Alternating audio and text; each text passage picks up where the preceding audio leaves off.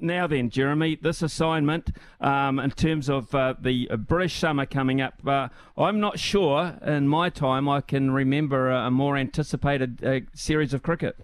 Oh, I'm a lucky fella, aren't I, really? I feel that way. The Ashes always, I mean, you know when we were playing, such a robust kind of legacy for that series, isn't it, really? And it's the sort of competition that nourishes, the juices of the loins. The juices of the loins, you'd have to say. No quarter given.